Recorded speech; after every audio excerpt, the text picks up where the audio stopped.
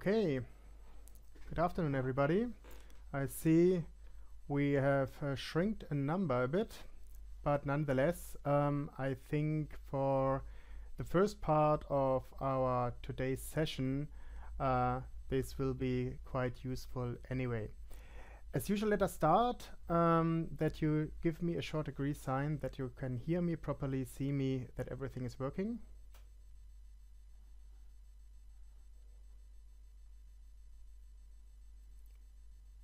Okay, Lisa, you have raised your hand by accident, I guess. If not, just do it again. Yeah, remove the agreement sign. Yes, as we are in class in political science, I think we cannot just go over that, what happened or like which was decided last night. I think every one of you has followed up the news anyways about the election in the United States of America. And I would like to start our session today not with a topic about which Mareike is going to talk a bit later on, but to give us 15 minutes time to exchange some information and opinion. And my idea is not to follow up with Donald Trump blaming, which was part of actually every liberal news of the last 6 months, but having a look a little more analytical to that, what we think and what we can maybe understand from that decision, which was quite a surprise for everyone in the United States and even here in Marburg and discussion panels. The academic world is shocked, both shocked and surprised. So what I'm going to do, and this is the experiment part of that, I will promote every one of you to moderator function, which means that every one of you should activate his or her camera and we can start speaking freely. I would suggest that we just give it a try. It's a bit a thing of like communicating through this tool, but there are experiences that it worked. We can also, when we see that a lot of people want to say something, you can just raise your hand and I'm moderating this with this regards. So this is something which I usually try a little later on, as I told you, but given the incident and new development or changes in the United States, I think having a proper debate about that, what happened, is worth. And for sure, this part of our debate will not be part of any recording and anything what I'm putting online. So please, every one of you, activate the video and we will see whether this works. Okay, is there anyone who still want to add something which has not been said? Then just raise your hand. And if not, I end this for now. And I'm keen to hand over to Mareike, who is speaking today on the topic for which everyone has read the text of Modernization Theory and its critics. So from my side, as usual, I will silence myself and leave it to Mareike, and I will move you all back to normal participants, also to have a broadband that is not overwhelmed by too many video connections.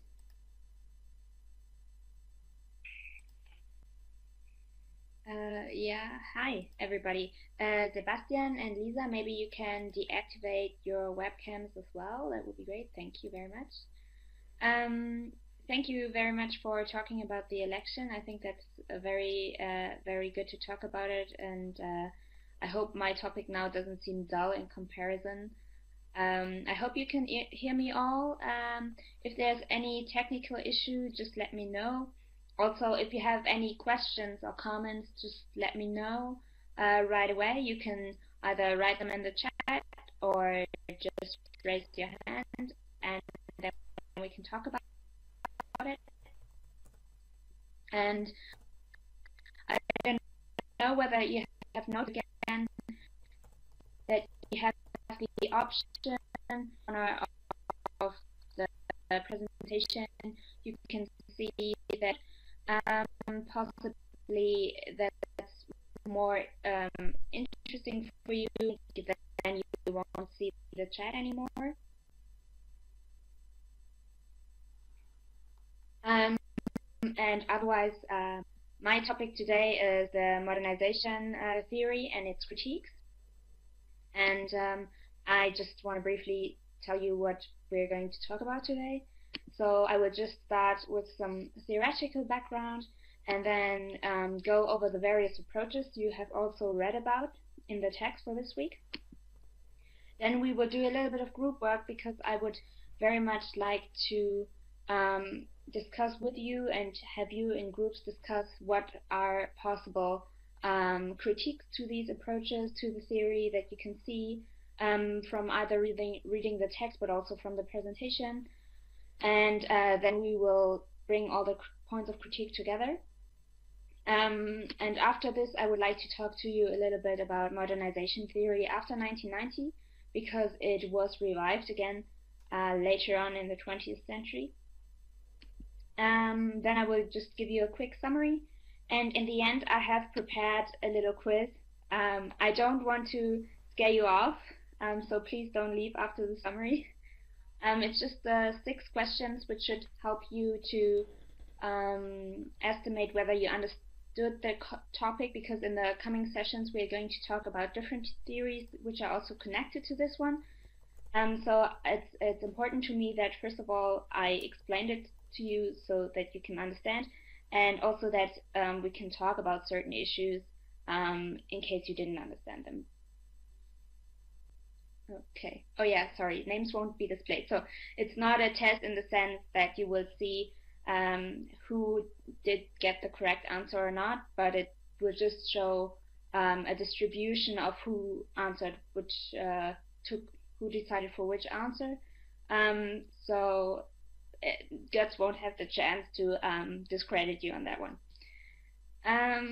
Okay, so let's get started with a little bit of background. So the School of Modernization was actually established in the post-World War II era in the US. It was a time where the US was rising as a new superpower, conducting the Marshall Plan in Europe, and on the other side there was the United Communist Movement. In the middle, you could say, you had some third world rising nations in Latin America as well as in the African continent. Just one little regard, I would say third world nations in this presentation, even though it might be a rather old term, and today you would rather say probably developing countries, but I will use this term because it has been used in the literature, so just a note on that one. And the School of Modernization was established in the US because of politics, and because people wanted to understand and study third world nations in order to understand in what way they were developing, or non-industrialized countries. So you will hopefully be okay if I use third world nations just in terms of referencing to the literature. So the goal of School of Modernization was actually to publish papers and to research social movements and political culture to avoid losing these countries to the Soviet Union and the communist power, because what you wanted to do is establish power all over the world. So in order to see how they were developing and in order to understand them better, this School of Modernization was founded in the USA. And there are several theoretical foundations to the theory, which you also read about in the text. The first one they both had the goal to explain modernization, and they were used to explain modernization in third world countries. The first one is called the evolutionary theory, and it's a theory that assumes that revolution helps to advance societies. A revolution can be either an industrial revolution, such as the steam engine or the assembly line, but it can also be a political advance that is, for instance, the French Revolution. So it's very much a European development-based kind of view. And it has three features. First of all, it says that modernization is unidirectional. So society moves on in one direction, from primitive to advanced, and there's nothing in between, basically. So it's very straight, and it doesn't go back as well. It's just one direction. But also it implies a certain value judgment on revolution, because it really forces revolution and it pushes revolution, because it says revolution in the end is good, because after the revolution itself might not actually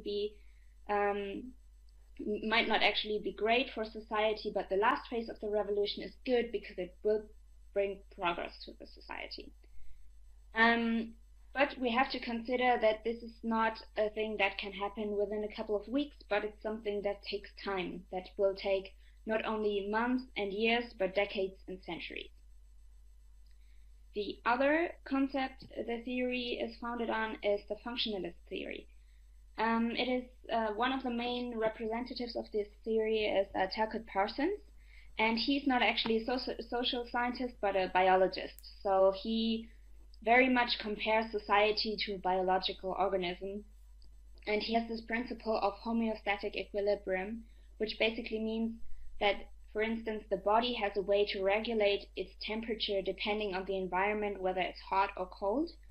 But at the same time, society has a way to regulate itself, and just like the body, society has an interest in maintaining itself. So institutions are not in competition necessarily, but will work together, which is quite a strong assumption. And there are actually 4 critical functions of a society, which can be summarized with the term AGIL, A-G-I-L, which stands for, first of all, the adaptation to the environment, which is done by the economy, and also goal attainment, goal formulation by the government. Integration means the integration of several institutions and the working together of several institutions. And latency here means that you maintain and conserve certain values of a generation, and also in terms of while it's changing, you can conserve certain basic values within the family and within education. Also, the functionalist theory has certain pattern variables. That means that they have certain characteristics, you could say, that helps you to distinguish between national and modern societies. And here we have effective versus effective neutral. So in a traditional society, you will have very close family ties, whereas in a modern society, you will also have very neutral relationship, for instance, within your work environment or within your education environment.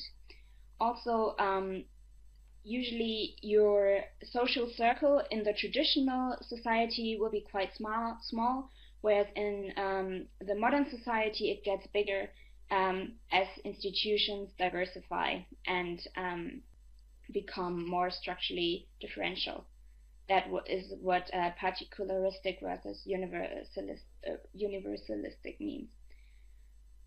Also, the values and the orientation changes in that usually in a traditional society you focus rather on families and you focus on your community, whereas in modern societies it's rather a self-orientation, a self-fulfillment that you concentrate on.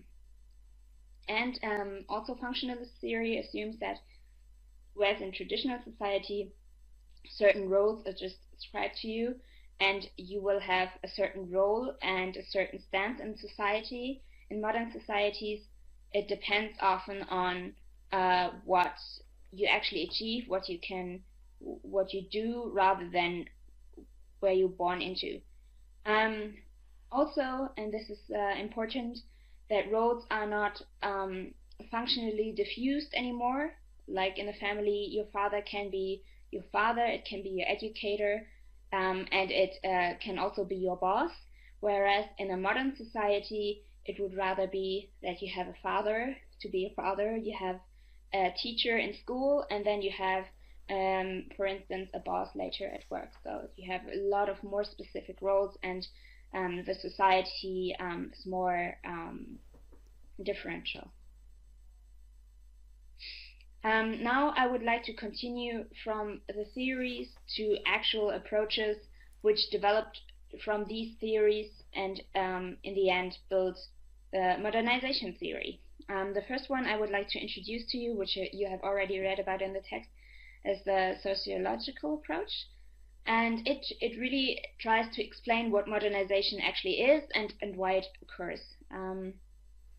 It was formulated, this approach, by Levi in 1967. And he says modernization is the degree to which tools and inanimate, so non-alive, sources of power are utilized. That means that you have basically modernized and non-modernized countries, but you cannot just divide them necessarily just in two groups, but you can rather say, okay, it's a continuum, and countries will develop, and they will develop in this one direction only, from non-modernized to modernized. And as an example for a fully modernized country, he uses, amongst others, the US and Japan and the UK. And countries which are on the other end of the continuum are, for instance, China and India, which is now interesting because today you would, even if you would apply the same scheme, considering where they have arrived today, you would already see it a little bit that they have moved on the continuum, if you could say. And also what Levi stated, what was that when non-modernized countries or non-modernized societies, here you can often use the terms synonymously, because often when these scientists talk about countries or societies, they actually talk about the development and the modernization of the nation states. So that's why I will use country and society as synonyms. So in this case, this is what I will do, so don't be confused by my language. Yeah, but modernization occurs often after contact of non-modernized with modernized countries, because then that is how they will actually see that there is a different lifestyle, for instance, that they could also accomplish. In the text, there's the example that someone who just knows tap water and starts drinking a soft drink will suddenly also want the soft drink and also everything that implies the soft drink, so all the development and all the modernization that comes with it, which is kind of a trigger point towards modernization. There are also certain characteristics he distinguishes, which are very similar to the ones of the functionalist theory. So that's how you see also that that the functionalist theory is one of the foundations of the modernization theory, because he says it's also a differentiation in specialization of organization, whereas in the modernized society there's a lot of specialization, there's not that much in the non-modernized, and also that the relation emphasis changes really from social ties to being more open and having not that many close functional relationships. And from this he also gathers that because the modernization happens on a continuum, he makes up advantages as well as disadvantages for latecomers to modernization. So for those countries which are not yet modernized, he says that those countries which are not yet modernized, on the one hand, profit from the expertise and from the knowledge of what to expect, what they have from already modernized societies, but at the same time this might cause problems because of problems of scale, because they have to apply certain modernization characteristics much faster, and then the specialization of institution has to work right away, whereas in the already modernized societies it grew naturally and therefore much slower, which might also cause disappointment then for the latecomers to modernization. There's also another sociological approach of Smeltzer in 1964, and he tries to explain rather the social disturbances in third world countries, and he tries to explain it as a dysfunctionality of institutions working together, and institutions working together. That's what he calls integration.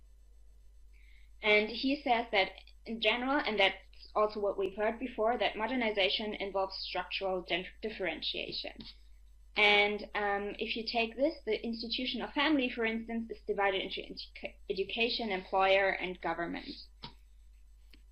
But this also means that there is a change in institutions which causes coordination problems. And coordinating these new institutions might lead to problems in between these institutions, because they might not develop at the same pace, and they might have different values. And this, of course, might then again lead to certain unrest and violence within the society. And then the true danger that modernization theorists saw in that was that, because then societies which are in the process of modernization, which face these social disturbances, become unstable, and then all of a sudden communism as an ideology might seem much more attractive. So that was an actual fear of the modernization theorists, that this might actually cause them to rather follow a communist path than a capitalist path. The other model I want to present to you, which I think is quite interesting because it follows several phases, is the model of W.W. Rostow in 1964. He tries to look on modernization theory from an economic perspective, and he tries to explain how modernized societies grow self-sustainably. And he divides this modernization into different phases.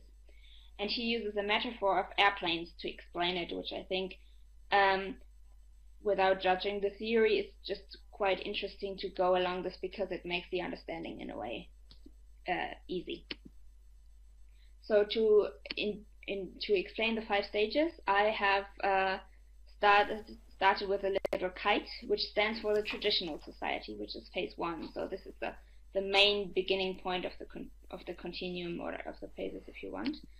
And it's a society where there are strong ties within the community, where there's limited material wealth, and also where there are strong ties to the past even, because there's a lot of worship of ancestry. In the second phase, it's called the transitional society, and in the text it was also called the preconditions for takeoff.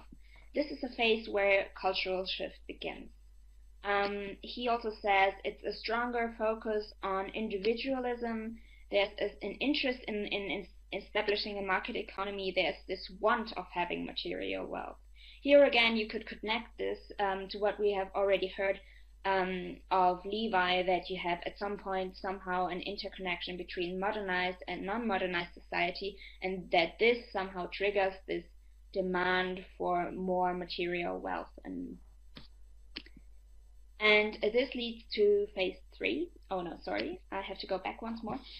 Because to go from wanting the takeoff to actually go to the takeoff, he says that you need a certain stimulus. So you need either, for instance, technological innovation or a political revolution in order to set off the takeoff and to kind of trigger it. Because just wanting it is not enough. There need to be some additional conditions. That's also why he calls this phase precondition. And the next one is called the takeoff.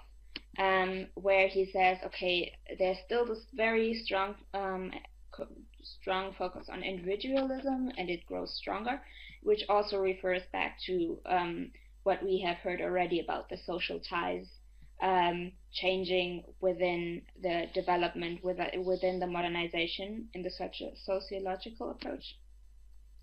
There's now a real build on a market economy, there's entrepreneurship, there's still this want of material wealth, and it's getting more established. And it's also that growth becomes a norm. So it's no longer just an idea, but it becomes a policy, it becomes an ideology.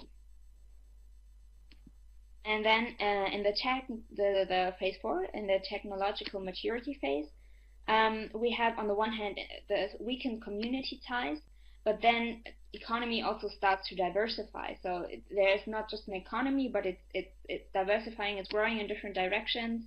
There's urbanization, there are people moving to the city, to the jobs, to the industry. There's a specialization in the workforce, which goes hand in hand with the diversified economy. And there's public education. And then in the last phase, which is also then the phase which then continues on, because this is the last stage, this is the last goal basically for modernization, is the high mass consumption, which is a growing natural income, a consumer society, certain welfare systems. So basically what we consider a capitalist society today, a developed trade. And Rostow used this model because he wanted to explain that a lot of pre-industrialized countries are actually stuck in this precondition to take-off phase. So they actually want to develop and they want to modernize, but somehow something is missing. And this something is usually capital, money. And he proposed that in such cases it would be one way to just give them money and give them expertise from another country in order to help them reach the next phase, basically. So that was what he was researching on. The last approach I would like to introduce to you is the political approach of Coleman of 1968, which is also quite similar to Smeltzer's, because he also talks about the differentiation of political structure.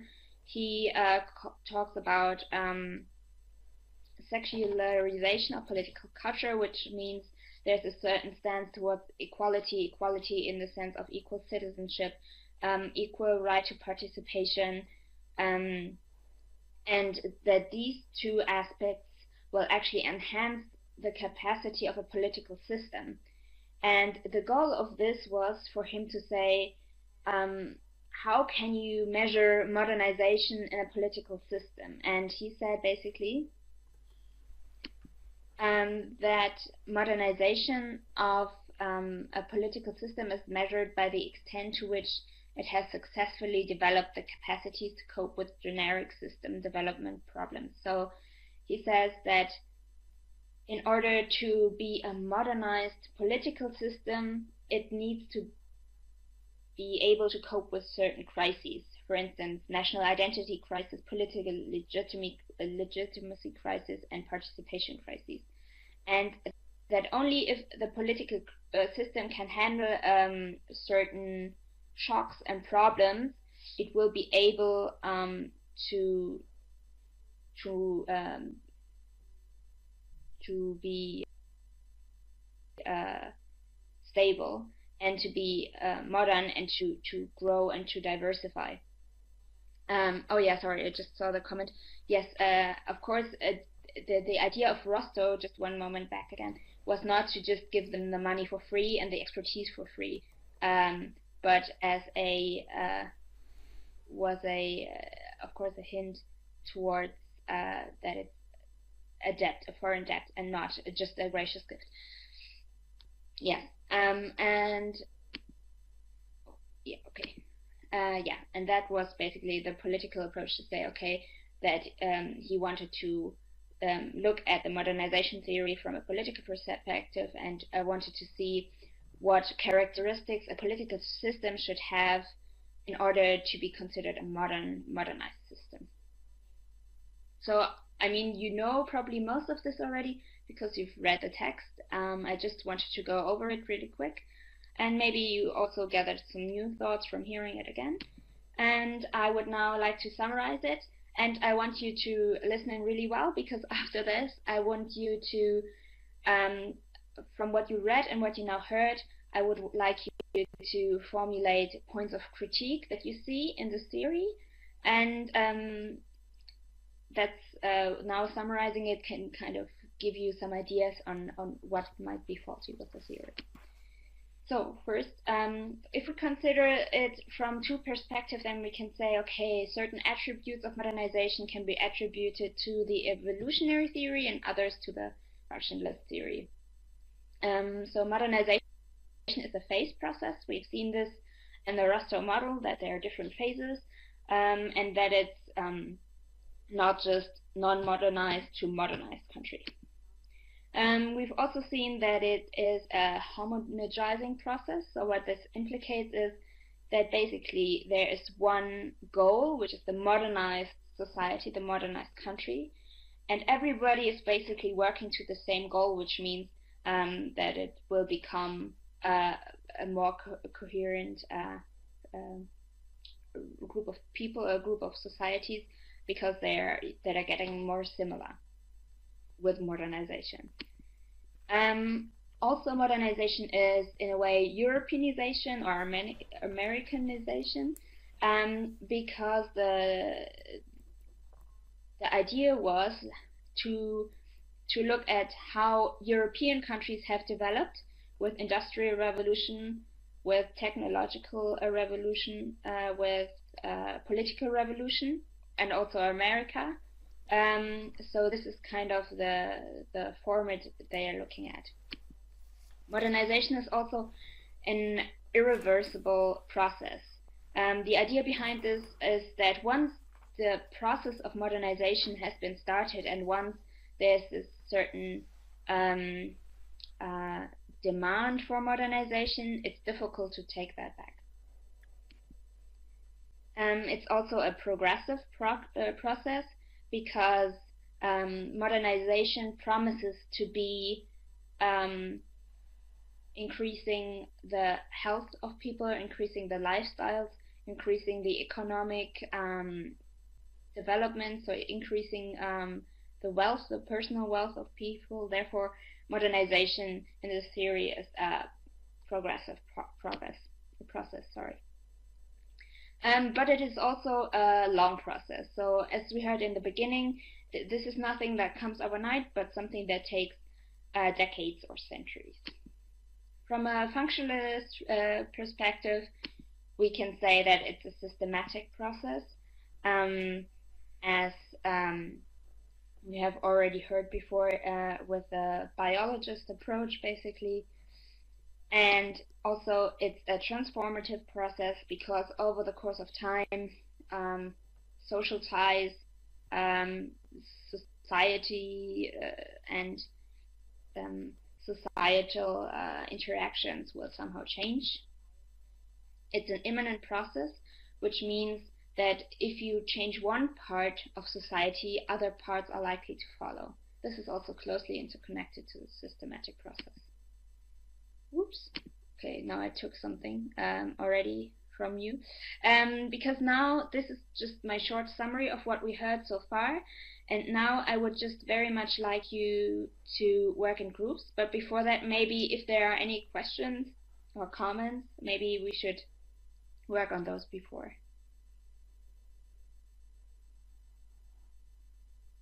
Okay, yeah, that's, do I have to activate you? No, I think you can do that.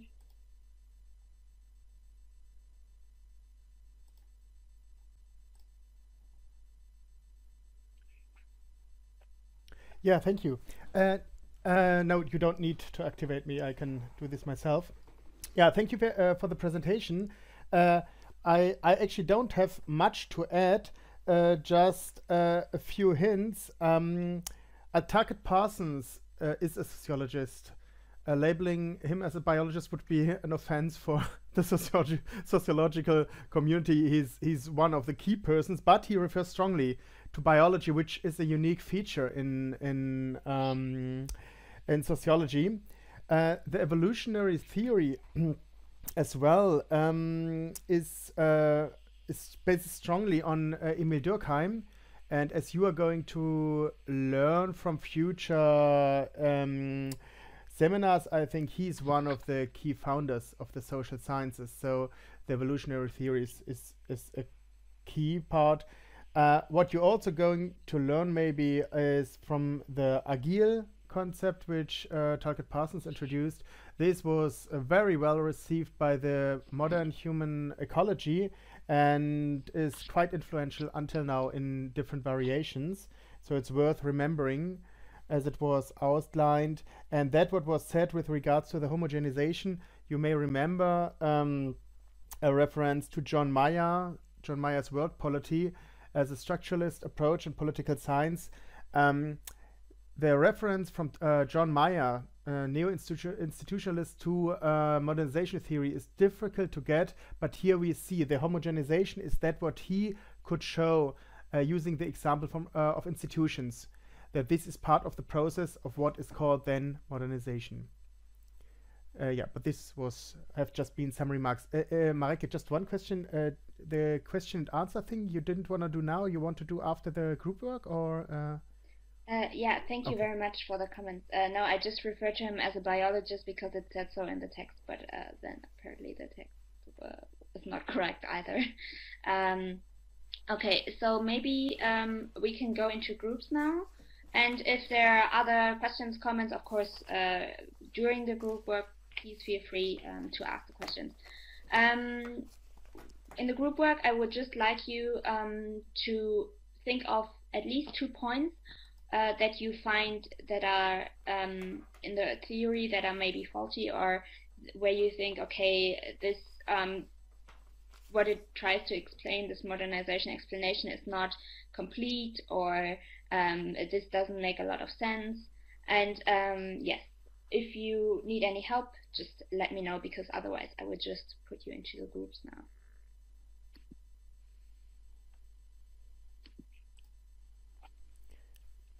Marike, yeah, just let me add here. Yeah, you are right. He was trained as a biologist, but he became famous as a sociologist. So I was wrong, and you have been right. Okay, so I see that now I have too many working groups, because one person in a working group doesn't make much sense.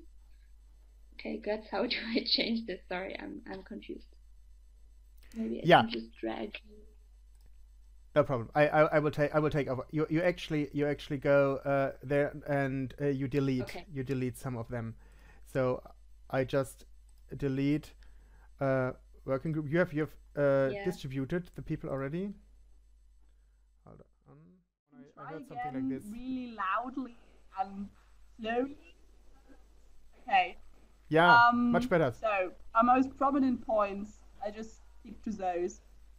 Is that the theories are all very centric and US-centric, meaning they all present the idea that development, as they see it, can only go one way, which is towards democracy, capitalism, and that also this is desirable and is a process that is entered into voluntarily, which ignores the experiences of colonizations that were mostly painful and destructive for the countries and peoples that were colonized.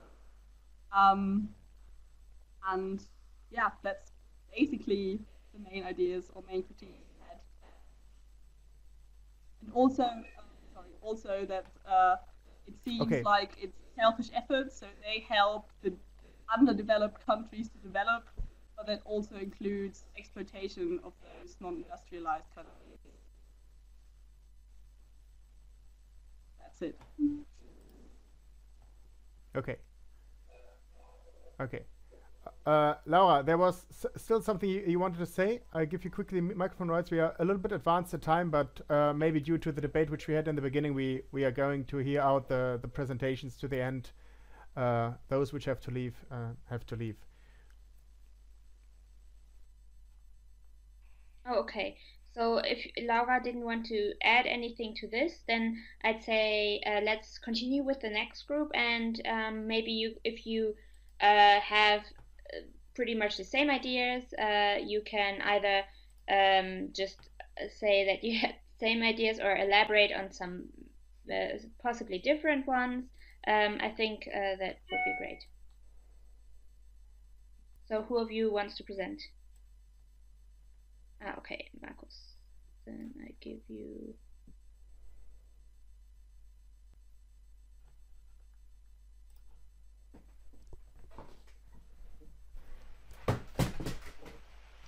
Can you hear me?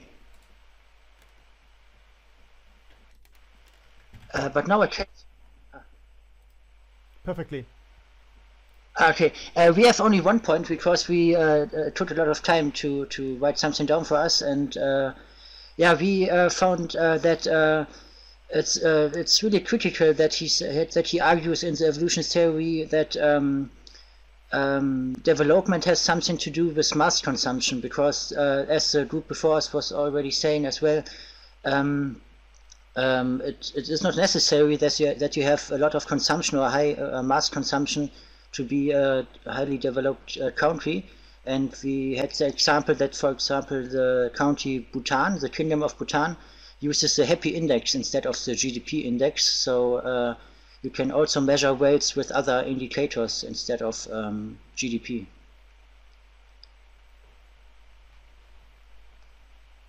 Do you want to add something, Anke?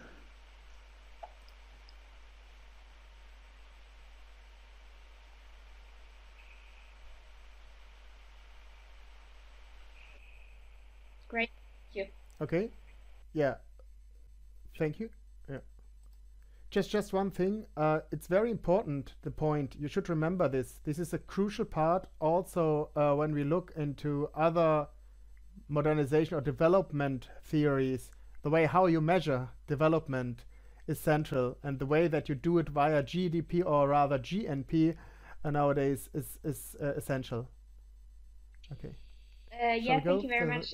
Let's continue with the next group, Julia and Sebastian. Okay, I hope you can hear me. Yes, I can. We can. Okay, great.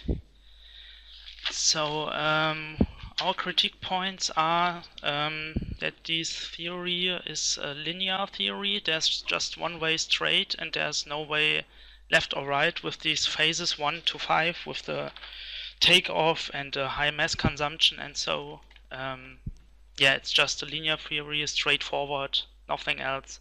And it's also uniforming human society.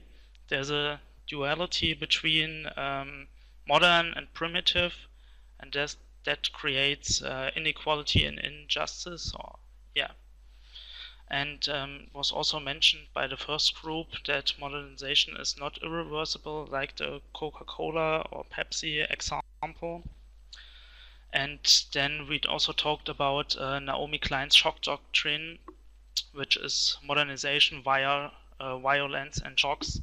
That's a book, and yeah, it talks about yeah, how violence, like wars, is used to implement liberal market reforms, to implement the free market. And yeah, that's all I want to say. If Julia wants to add something, feel free.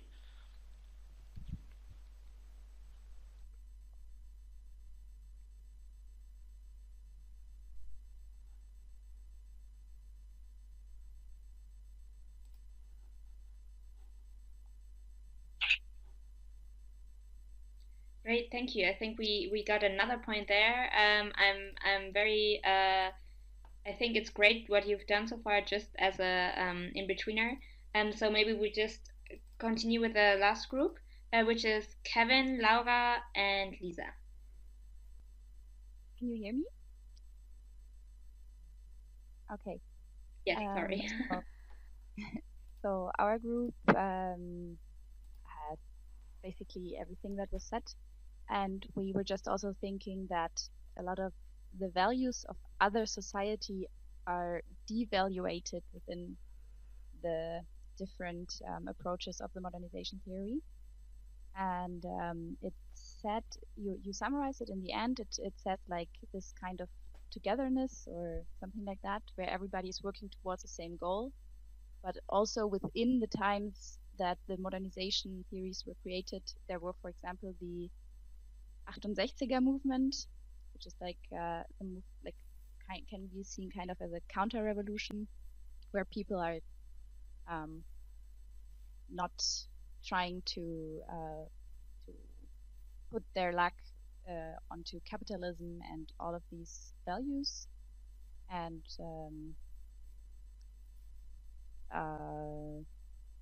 yeah, like this end stage that everybody is talking about is kind of the big one goal that has to be achieved to find happiness. But how can this be reached? And as we all see today, that that a lot of societies are trying to decouple growth from environmental exploitation. It is, yeah, it's just not what growth or wealth means.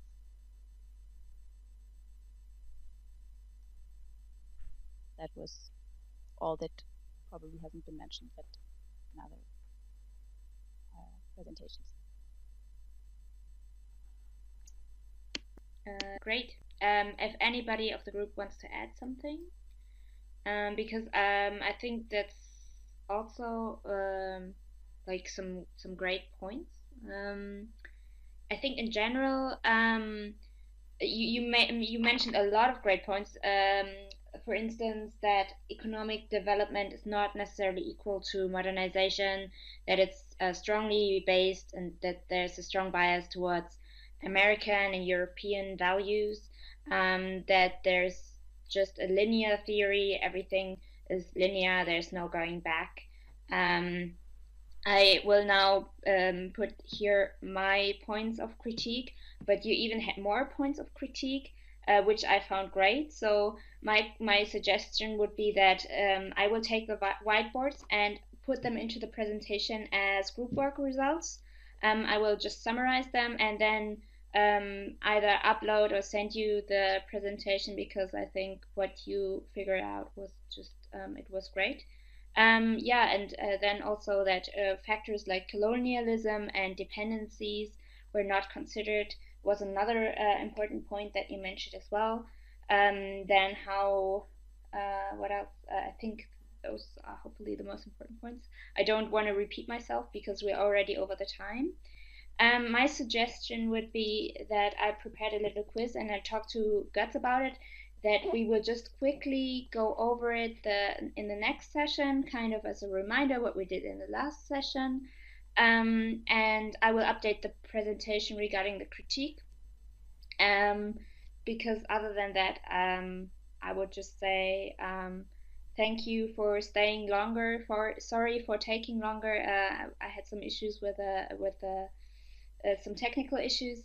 And I don't know if Guts wants to add anything, but from my side, that would be a big thank you to you for your great group work, and hopefully see you next week.